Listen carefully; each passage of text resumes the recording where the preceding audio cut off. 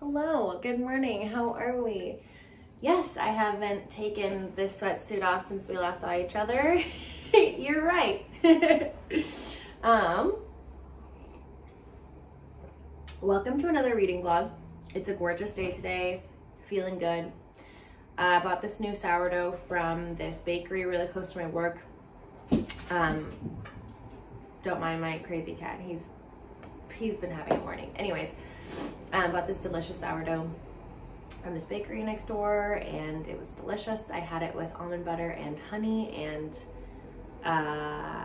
drinking my hazelnut vanilla OG tea. What else has happened these days? Charlie got a crazy good LSAT score, 170. He's a genius. He's a star. I don't know why I'm bragging. He's probably like, why are you talking about this? Anyways, so that was cool. We went to this really delicious lunch spot to eat some Lebanese food that was delicious. We went to this other little cafe that has arguably the best coffee, which granted, like, what do I know about coffee, since like here I am drinking tea and that's all I drink. But I really like the coffee from that place. And now let's turn this into book related chatter. He got me a Spanish book because he's been wanting me to read, like I've just thought to myself, now that I'm reading a lot of translated literature, especially translated from Spanish, it would be nice to try and experience the novel again, but in Spanish. So he's been wanting me to like read in Spanish. So he bought, and he remembered that I read By Night in Chile by Roberto Bolaño, and so he bought it, or he like special ordered it from a bookstore we really like on that side of town, and it arrived. So this is Nocturno de Chile, aka By Night in Chile, like I just said. So I'm really excited to read this. This is probably going to be the first little novella, Spanish novella, that I will read in Spanish, because the only other book that I can remember attempting to read in Spanish was 100 Years of Solitude, and that was a complete catastrophe. Like, it was not pretty. Granted, I was much younger, and I think the surrealist element made it all the more like complicated to follow the story, which led me to completely discard it and read it in its entirety in English, which my parents were not happy about. So we're gonna give it another whirl. I think starting with a shorter work of fiction is smarter, as well as one that I've already read, so I won't get lost, or like, I'm not really concerned about the plot necessarily. I'm just trying to pick up the linguistic atmosphere that the author's trying to illustrate in Spanish, more so than like trying to follow the plot or the characters or whatever. I think I'll have a different focus since I already know the book. So I'm really excited about that. That's what led us to go on our little commercial drive date. That was quite nice. Anyways, and then another thing I purchased last week was Emergent Strategy by Adrienne Maree Brown. I read excerpts of this when I was in college, and I just remember it like blowing my mind, and I saw it again at work because we got like 4 copies in, and I was like, you know what? I'm gonna pick this up because I do kind of want to dabble back into, I don't know, just some topics and things I discussed during my undergrad that I was just talking with a friend the other day, because she actually had to read the entire thing for class, and it's been like, I don't know, 3 years since we graduated, and she still carries this book around. She's got a bunch of annotations, a bunch of sticky notes, and that's obviously a sign of a well-loved book and a cherished book, because she's living in New York City, so very far from where we went to school, and she's still lugging this around. So I'm stoked to read this. However, what I'm reading now is Chelsea Girls by Eileen, Myles, and I'm really digging this collection. I'm going to call it a collection of short stories because they all have to do with a central character, Eileen. They are jumping in quite different points in their life, so I'm hesitant to call it like a novel or like a streamlined chronological book, because it is neither of those things. But this is part of the stack that my friend Eva gave me we also hung out last week, but we did not talk about books at all. Which is actually good because I want to get her on here and we can discuss the books I gave her, and I can discuss in depth the books that she gave me. So this is one of them, and this will be my reading material. I've got work, so I probably should stop talking to myself and get ready because this is obviously unacceptable. That's where we're at. I hope all of you had a lovely week and are about to have a nice week, and let's see where the week takes us with our reading. If you're wondering, Ignacia, you mentioned that you took out No One Is Talking About This as well as The Idiot, and we haven't seen you read it, bitch. Okay, here's the thing. I tried to read No One Is Talking About This, and I was not in the vibe. Like, I wasn't feeling it. I tried again, still wasn't feeling it, had to return it. So I did. And The Idiot, actually, we were doing a reorganizing of the store. I'll show you that today, actually, because it's looking beautiful. And we found a copy of I'll get it. We found a copy of The Idiot, but in large print, which I don't mind at all. In large print, and she gave it to me, which I thought was lovely. And I'm really happy to have this in my collection. So I returned it, and I just thought to myself, you know what? I'm in no hurry now that I own her, so I'm just gonna wait until the time is right. Feeling like a little love story, feeling like I wanna get emotional because I feel like I might cry. I feel like people cry when they read this book, although I might be mistaken, I don't know. But anyway, so that's why you're not gonna see either of those books in this reading vlog, just because I returned them and now I own this one. So anyways, that's where we're at, folks. Catch up with you in a little. Gonna enjoy my tea, look outside, and ponder life's biggest mysteries.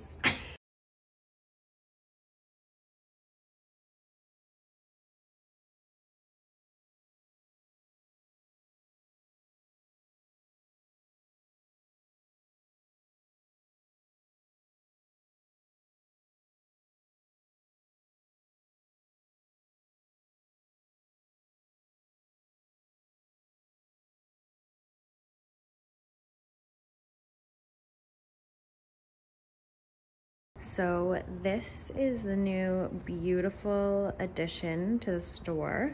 These are old mailboxes that the owners have framed and built these gorgeous cedar shelves around them. So it's kind of the focal point of the store. We've got just some pretty coffee table books as well as soaps and things like that. And then we have the bigger tables we've sort of arranged differently and managed to keep the gorgeous couch that used to be on that wall. So yes, this is what she's looking like, beautiful as ever.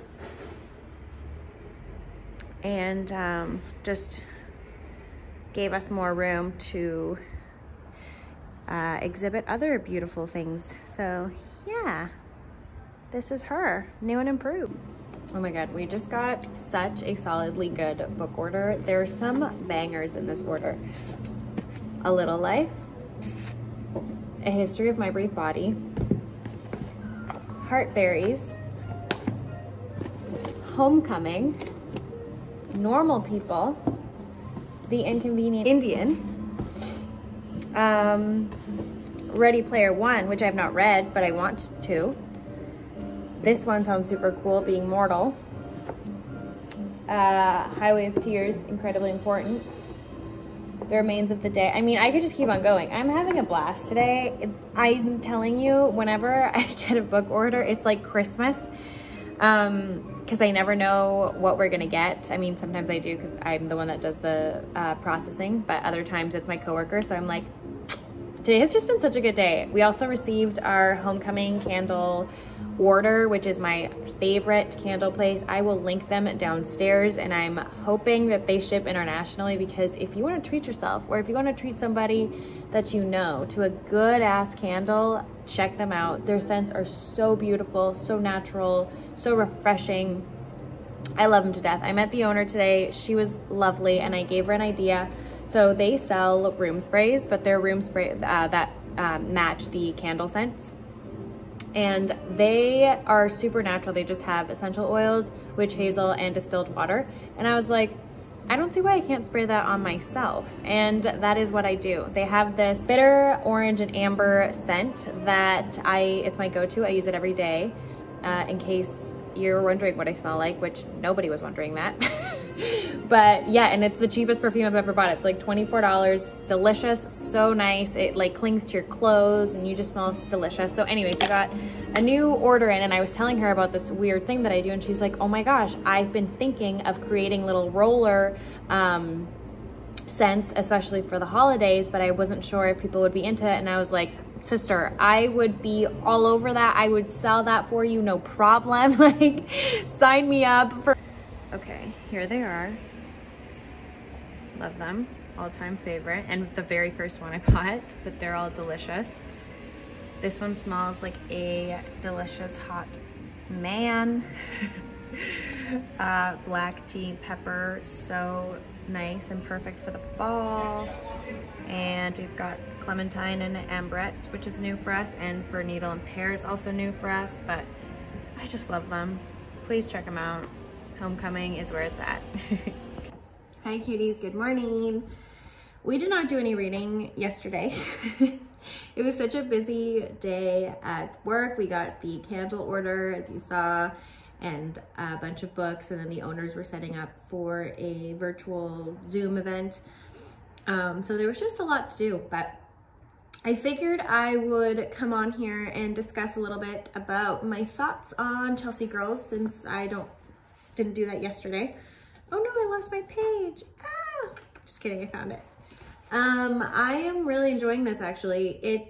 Like I said previously, I'm treating this as a book of short stories because Eileen jumps, not in chronological order, and shares little snippets of their life that they see fit.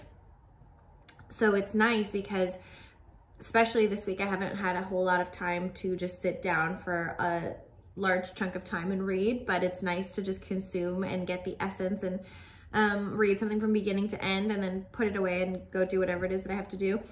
And they've got a very pleasant, casual way of writing. It feels like they verbatim are writing in the same way that they would speak to you, if that makes sense. Like, it feels very conversational in style, which I appreciate, especially after reading, I can't help but contrast the Baudelaire Fractal, which is so like intentional and very intellectual and poetic, and this is more straight to the point, casual, but yet compelling and interesting in the same kind of way. Obviously very different, but yeah, I've been really enjoying the casualness in which they share their stories and their crazy life. Similar to when somebody is talking to you and sharing stories in real life. Some stories you find more compelling than others. This is the same with this book. I've really enjoyed Robin, as well as the Goodbye Tapes. And yeah, so anyways, I had no idea who they were before reading this. They were a poet. Well, they still are. They still are a poet, critic, professor, really interesting person. Actually, speaking of, well, I'll give you a little background story and I'll try not to be like super long-winded, but the owners of the bookstore I work at, they hosted an event. They're having a virtual book club, and the inaugural book was Yuri Herrera's 3 novels, who I've talked to about infinitely in this channel. He's a Mexican author that I really love and respect. And Zoe, the owner, interviewed him 2 days ago, and it was just such a treat to listen to the author themselves speak of their work so passionately and so beautifully. What an eloquent, beautiful speaker and just person in general. That was just such a treat. And it sparked something in me to participate in author talks and consume content around the person whose work I'm reading, because before starting my YouTube journey, I think I disassociated the person who crafted and created the work that I was consuming, and I kind of just like discarded them and was just so focused on the story itself. But since starting BookTube, I've just taken a bit more care and time into researching who it is that I'm choosing to read and who's behind the words that I'm reading, right? And the Yuri Herrera talk, like I said, sparked something in me to seek out the voices of the people that I'm reading. So I actually found a talk or an interview with Eileen, Myles, and I listened to them yesterday like I would. It was on YouTube, but I listened to it as if it was a podcast, and I was just on the bus listening, and it was such an enriching experience once again, because it gives you more of a fuller perception or understanding of the work that they're producing, and it kind of almost creates this missing link oftentimes that you don't get if you don't know who's behind the words that you're reading, like I said, right? So, and especially with a figure like Eileen Myles, they were quite a prolific, important figure in the artistic scene of New York City during the time of Andy Warhol, Patti Smith. I mean, all these people that were in that same circle back then, and they just have so many crazy stories and experiences to share, and just hearing the voice of the author themselves is so cool. And if there's anything you can take away from this, is maybe look up a talk or an interview given by whoever it is that you're reading, just to give you a different perspective, right?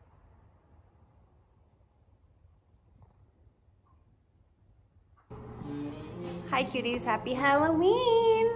I'm wearing the typical black outfit. However, these are kind of fun Halloween-y-esque pants, are they not? Here.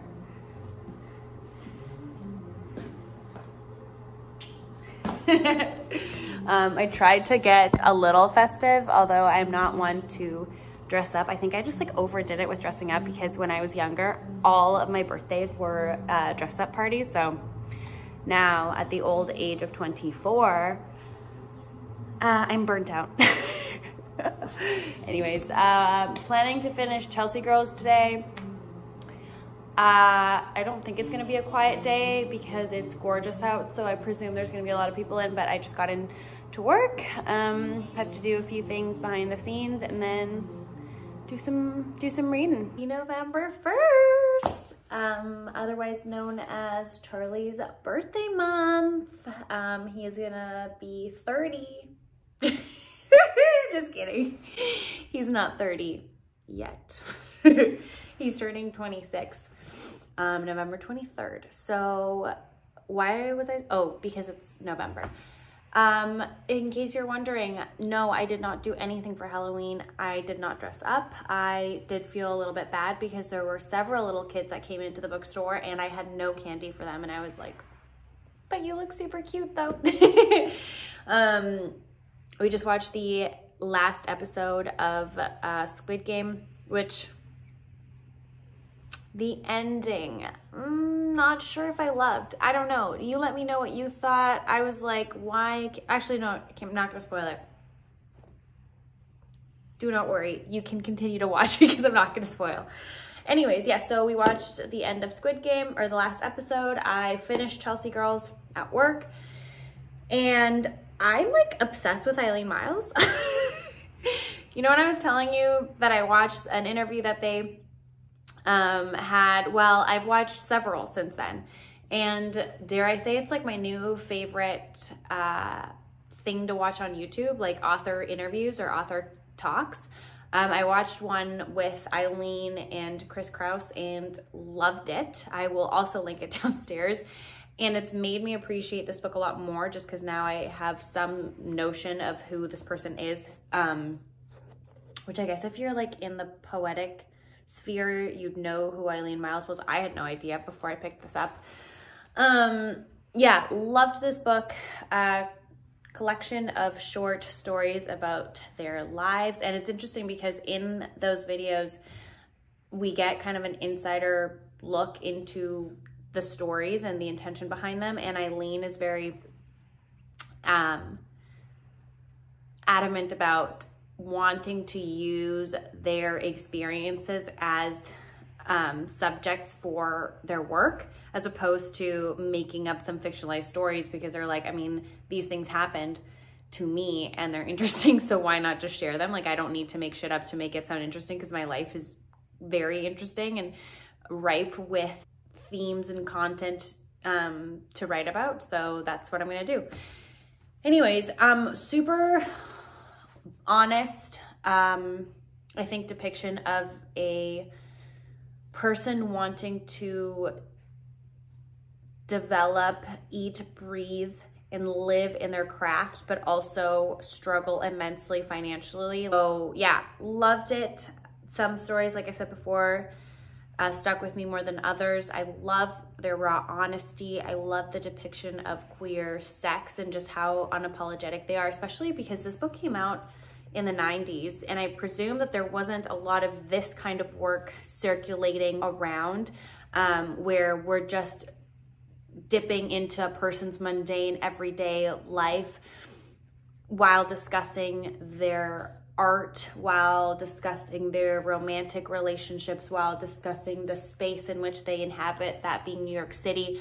So I think this was probably quite a unique and kind of pioneer in terms of this kind of autobiographical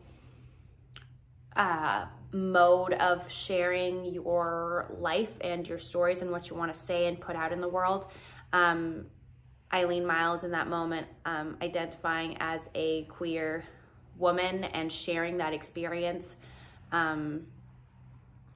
So yeah, absolutely loved it. If you happen to come across this book, it's got the Iggy seal of approval. Our next read, which, remember when I said that we were not going to read any of the books I mentioned in my last reading vlog? Have I mentioned how much of a mood reader I am? Yes. Was not planning on reading this anytime soon, but today, the day just spoke to me, and this is what I was in the mood for. So this is what I'm about to go and start. Yeah, it's kind of a rainy day, gloomy, and this is the kind of mood I was in, so here we are. It's just funny because I specifically said, like, I'm not gonna be reading, like, let's just rewind. Actually, you know what? No, let's not do that because my editing skills are not that advanced. But we all remember me being like, yeah, we're not gonna read The Idiot and we're not gonna read Nobody's Talking About This. And here we are.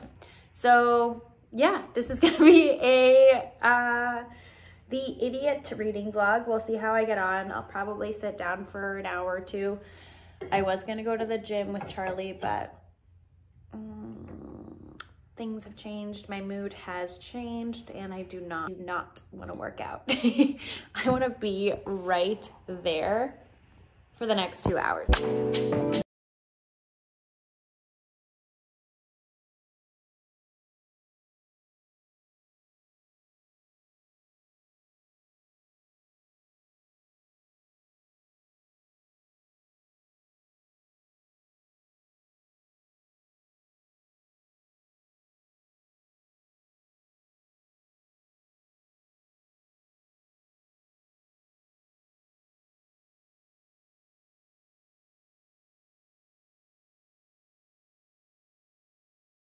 Good morning. We are back at work.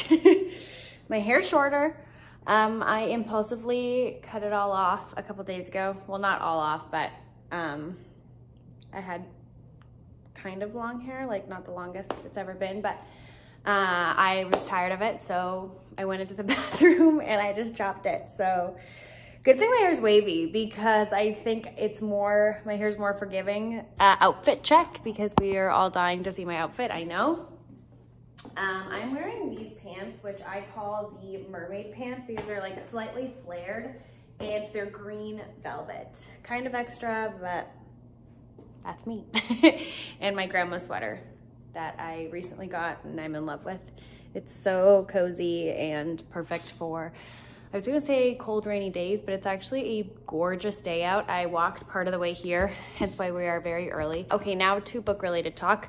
I am about 206 pages into The Idiot, granted large print. So like a third of the way.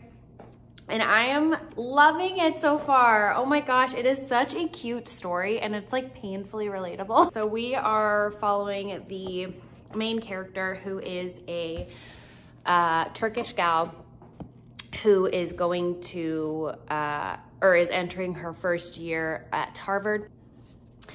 And we are following her day-to-day life as a new student, a new young adult in the world, discovering and pondering different aspects of life, language, the classes she's drawn to.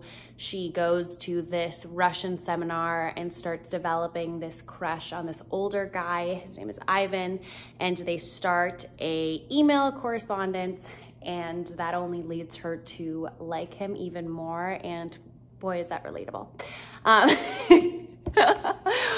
When a relationship exists exclusively online, I think this is the first of its kind, because this book is set at the start of the like internet world, internet era. Email has just become a thing, so it's quite a novel, different way of communicating that wasn't really available to young people or people in general before then. So it's kind of cool to see that play out in this book, and I just love the main voice. Celine is adorable. She's quite funny. Yeah, the dialogue is great. Her inner monologue is so cute. I'm just loving it. It's such a cute book. I thought it was, I don't know where I got the vibe that this was gonna be like a very dramatic, like sad girl book, but so far I'm loving it. It's such a joy to read, and I can so relate to Celine and her struggles with finding this, having this like unattainable, like first love, you know? Okay, I'm not spoiling anything, but I just wanna say Celine is such a fearless queen, because sister just wrote to Ivan and confessed her love for him via email. Like, excuse me? You think 18 or 19-year-old me would have like gone up to the guy I liked, or even just like via an Instagram DM or a Facebook message or a freaking email? You think I'm gonna expose myself and say like, hello, like I, Ignacia, love you, I hope you feel the same. Like, I just would never do that, but I freaking appreciate, admire, respect, and wish that I had the balls and the confidence to express myself so vulnerably and just lay out my feelings out there for the person that I was crushing on back then. So you go, Celine, you friggin' tell him. Anyways, all I'm trying to say is big round of applause for Celine. I wish I had that energy, that fearless energy in me at that age, but alas, I never confessed my love for any of my crushes until like 3 years ago with my current partner. So anyways, yeah, oh, I love this book. It's so good. Love her. Hello, good morning. How are we? I, for one, got rained on really freaking hard. I was running late and I didn't realize it was raining as hard as it was, but I was like, girl, we can't go back. Like, you're gonna have to suffer and just run. So I did. What's happening? I did not do any reading yesterday because Charlie had his amateur kickboxing fight and he won. Yay! It's been a good month for this kid. So we did that. I was like shitting myself and my dad was sitting next to me and he's like, woman, relax. Like, it's gonna be okay. And sure enough, it was. So that happened. So yeah, because it's such a quiet, rainy day, I hope to do a lot of reading today and perhaps finish The Idiot that I'm still just absolutely devouring and loving. I noticed all my faves uploaded today. You know that happens? Like all of your favorite peeps just decide to upload on the same day and you're just like, yes, that's how I feel. So it's gonna be a good lunch break is all I'm gonna say. That's about it. Pretty mellow day. Like I said, I just wanna hopefully see how the story concludes and tell you about it without spoiling anything. Okay, we're doing a bit of reading, and Ivan, I think, is a bit of a fuckboy. Let me tell you, this line, I read it and I was like, boy, have I been there. They're writing he's writing this email correspondence because she's like, you know what, fuck this, I'm over you. I don't think this is healthy. Like, what am I doing? And then homeboy slips into her DMs or Gmail account or whatever it is that they used in 1995. But he's like, dear blah, blah, blah. I won't try to talk to you anymore. If there's a misunderstanding you want to talk about, I'm ready to do it. And if there are misunderstandings you don't want to deal with, that's fine too. He had thought a lot, he said, about whether to keep meeting me. Lately, he was really into existentialism. The existentialist said you couldn't make decisions based on pre-existing norms or codes, which were always too general for any given case. When a man cites like any sort of philosopher, any sort of shit like this, that's a red flag. Red flag. Like, they're just trying to be soft boy, like, I still really like you though, but like, I'll respect your boundaries, but like, hits you up at midnight or calls you and he's like, where you at? You know what I mean? So Ivan, I'm on to you.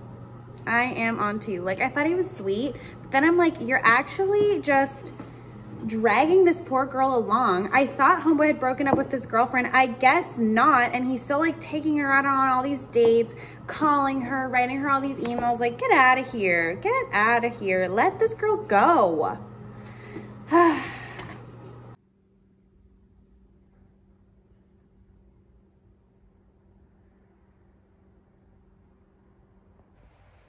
Good morning.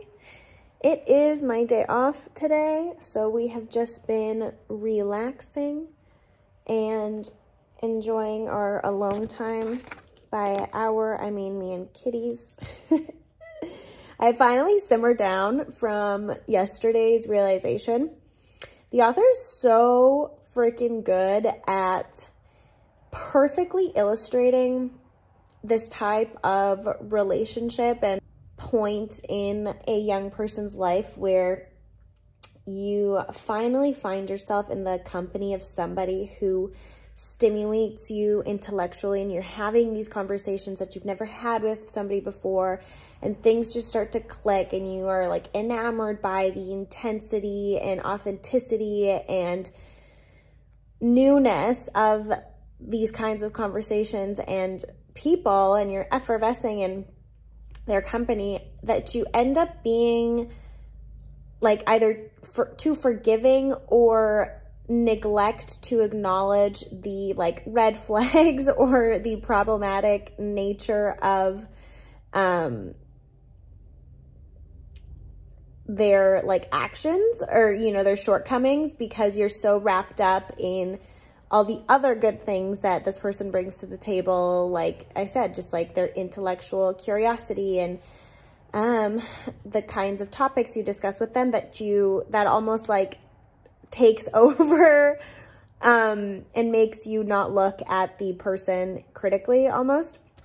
So it's exactly what's going on here. Like, Celine is just so enamored by Ivan that she disregards or, you know, like doesn't necessarily care about him like leading her on, and the fact that he has like a girlfriend, and yet is, like I said yesterday, like taking her out on all these like outings and engaging in all these elaborate email exchanges and all these things. So yeah, I'm loving it. I don't know, maybe it's because I like have been there where I've been Celine, okay? That has been me when I was a fresh little naive daisy at tender age of 18. And it's just so relatable and so well done and so well crafted, and you understand where she's coming from, you understand the frustration, but also the like commitment to like keep at it and not cut ties with this like shitty fuckboy. So yes, she is now in Hungary gonna go do her English teaching thing, aka be closer to Ivan. Obviously, like, sister isn't there to teach rando Hungarians how to say hello. She's there to be close to Ivan. Like, we all get it. We've been there. So that's where I'm at in the story. I think I have 150 more pages, so I think I'm gonna finish it today. But yeah, I mean, this book is such a trip, so fun. Like I said about 1,000,000 times at this point, so freaking relatable. And I hope this has convinced you to pick it up. If you're like me and you've been hearing the fanfare and love around this book but never picked it up yourself, maybe this is like your sign to go do that, because I don't think you'll regret it. And even if you haven't been in a situation like Celine and Ivan, it's still just such a joy and fun thing to read that you won't be disappointed. Look who we have here. Hello, mister. He loves following me around. He's always just like looking at me with his like big eyes. Anyways, we have finished The Idiot. It is much later on in the day. We left the house, we did some errands, we did some things, and among those things was finish our beloved. I thoroughly enjoyed this novel. I am so happy that I read it. I wish I could have read it sooner, to be honest. Yeah, I want to say one thing though, that I know that I have like focused entirely on Ivan and Celine's relationship, but truthfully, I would not categorize this as like a romance, because in actuality, the story itself does not center around Ivan and Celine's romance per se. I mean, that is just a means through which to explore and talk about like interpersonal relationships, her navigating this point in her life, the importance of language, which I would argue is like the central like theme and what the story kind of focuses on and is preoccupied with exploring that, and linguistics and all that good stuff. So yeah, I just want to point that out so you know what you're getting yourself into. I wouldn't call this like a romance novel. Yeah, I would argue that the conversations that Celine has, other characters in the book figure just as much as the conversations and dialogue between her and Ivan. For example, she's got her bestie in this novel. They have really interesting, thought-provoking conversations, as well as Celine's mother is a voice we hear in the novel, as well as Celine's host family when she goes to Hungary. So there are other conversations, other figures that are important in the story. I would say that it's truly a coming of age and analysis and deep dive into Celine, and this kind of encapsulating this very important moment in her young adult life, really is how I'm gonna categorize it. But yeah, I really loved it. Like I said, I don't know again where I thought that